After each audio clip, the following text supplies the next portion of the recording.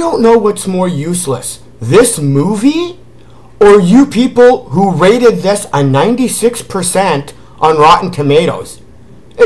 Like, anybody reviewing this movie, okay, who said that, oh, I've seen the first two Bad Boy movies and this is just as good or even better. You've never seen the first two Bad Boys movies. You're lying. You're full of shit.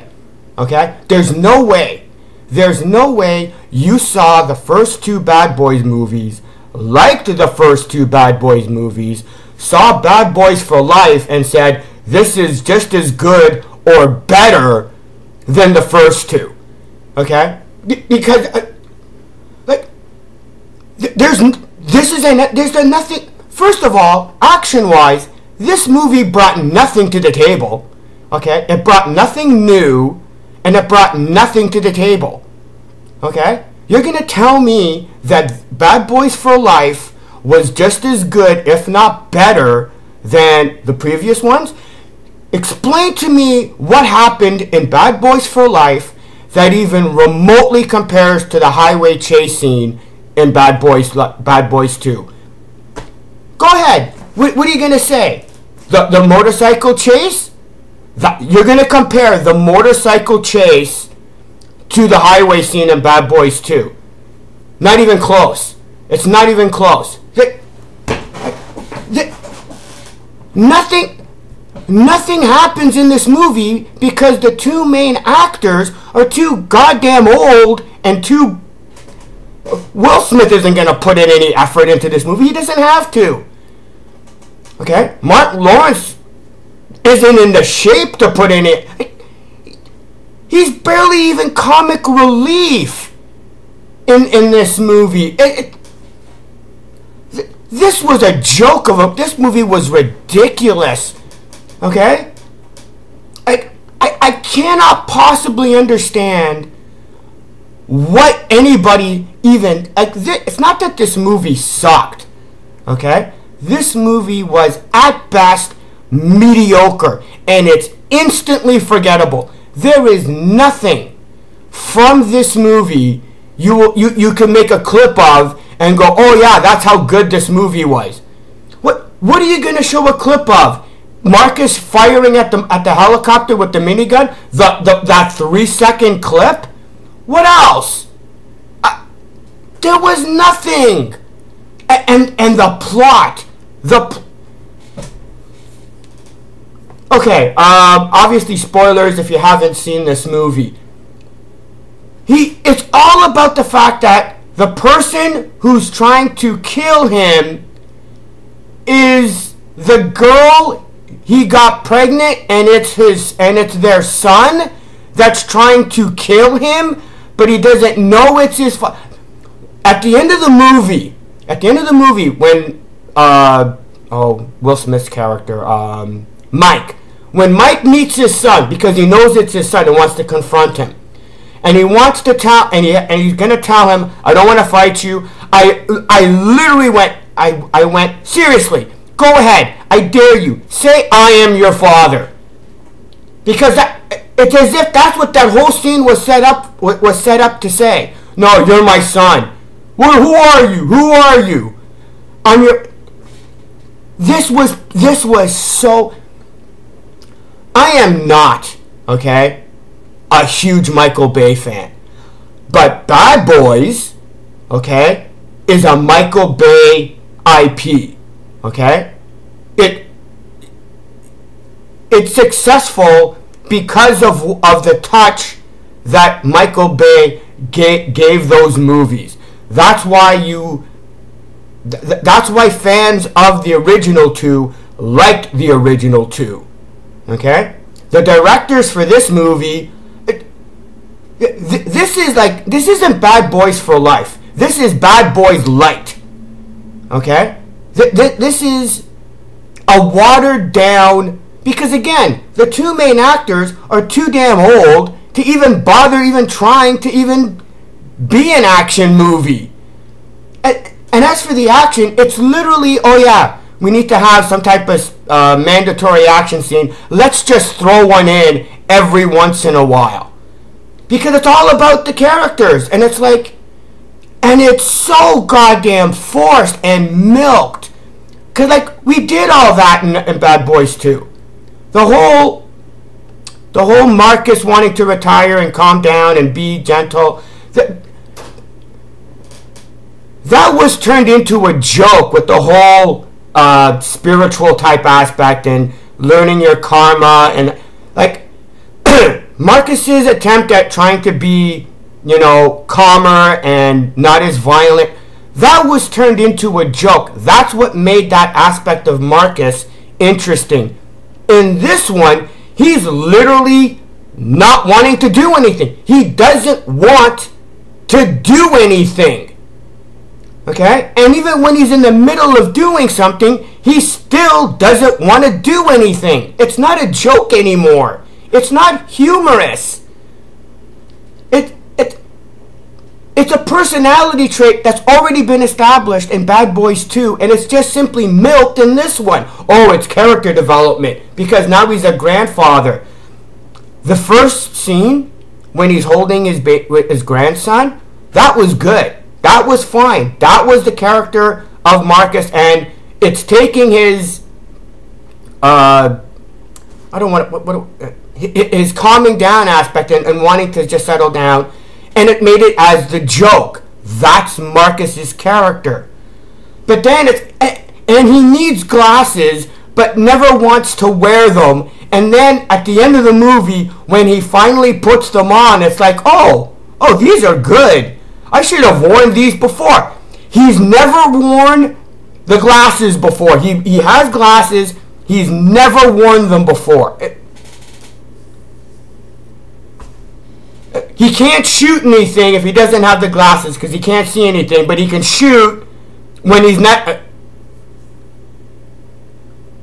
The action is mediocre at best. This Bad Boys for Life, the directors are going, this is what would Michael Bay do, right? And they don't even pull that off, because I went into this movie with no expectations, and this movie met all of them.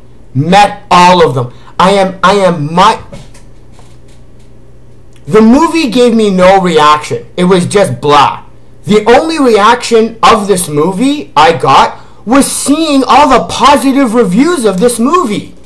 Like, what? For you to like this movie as a good action movie, what low expectations and what attempt and concept of action do you 20-year-olds actually have? You rated Bad Boys 2, okay, on par with Endgame and Infinity War. Do you understand?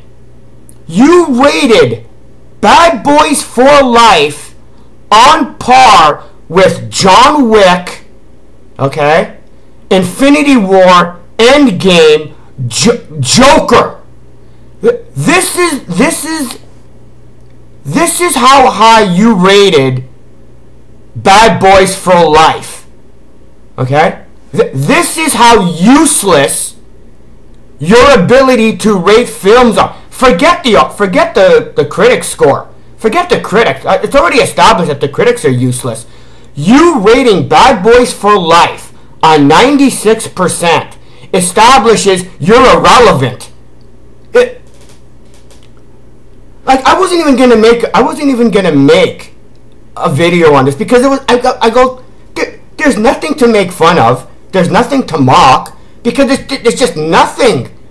There's nothing to compliment. There's nothing to get mad at, except for the fact that it's not very good. It wasn't until I went, you know what? Let me see what the audience score is. The fact that I saw a 96% was beyond my understanding. Okay, and the reviews for this movie, no way. There's no goddamn way. Okay, you saw the first two Bad Boys movies, liked them, and thought this movie was on par or better than the first two. Because if you do, you're full of shit. Okay? You're full of shit. It is and it's not a question. And it's not a question of personal preference. This movie is objectively worse than the first two movies. Objectively. It has nothing to do with opinions. Okay? Okay? It's like saying, like an opinion is, I like green peppers more than I like apples. That's a subjective an opinion. Telling me that a green pepper is a better fruit than an apple is not an opinion anymore. It's absolute bullshit. Okay? Comparing Bad Boys for Life with the other two Bad Boys is comparing apples and oranges, or apples and green peppers. Because they're not even in the same boat anymore. It's just simply the same two characters, but the whole theme and the whole feel and the whole aspect of the Bad Boys franchise is nowhere in this movie. It's just... It's like watching the first Lethal Weapon, okay? And both leads are Danny Glover's character. Because that's all it is. Okay? There's no... I can't remember... oh, shoot. What's... I can't remember the other... I can't remember the... Oh, damn it. Anyway. Like, it's literally Bad Boys for Life is Danny Glover's character in Lethal Weapon. And it's both of them. Okay? And that's it. And I'm supposed to go, this is supposed to be interesting. This is supposed to be a high adrenaline act. They literally had to force a new team called Ammo just to establish any level of intensity into this movie. To show that these two guys are so... Like, the addition of the Ammo team, being the younger detectives or police officers, actually enforces how useless and irrelevant having these two, having Will Smith and Martin Lawrence, Marcus and Mike, are, because they're so outshone by this younger group, showing how useless and it's character driven. It's such cliche, corny, pathetic, forced characterization that I'm sorry. Okay, if you thought that thinking that this is a good movie in and of itself, that's fine. That's one thing. If you've never seen Bad Boys 1, you've never seen Bad Boys 2, and you're seeing Bad Boys for Life, and you've as a standalone movie, sure. Compared to the action movies that exist now, sure you might like this. Sure you might think it was a good movie. But don't you dare attempt to compare it to the first two movies and not expect me to call you out on your bullshit idiocy. Just... Anyway, again, therapeutic rant. Had to get that out. No, this movie is instantly forgettable. Okay? There's no way it's going to make enough money for a Bad Boys 4, even if they ever do. Like, I'm seriously... The only way, I bet you the only reason they got Martin Lawrence back is because they offered him a shit ton of money to get out of to come out of retirement for this movie. They just went, here, we're gonna back up a dump truck full of money, Martin. Do you mind coming back for a Bad Boys 3? And he probably went, as long as I can do as little as possible. And they went, sure, no problem. As long as we got you on screen, that's all anybody cares about. And the fact that you gave this a 96% boggles my mind and absolutely establishes your opinion on movies is irrelevant. It really is. And I don't care how much hate... Well, like, I have to worry nobody's going to watch this video anyway. Anyway, I'm done. Because this is more than this movie even deserves to talk about. Because it was a nothing movie. Anyway, I'm out of here. See ya.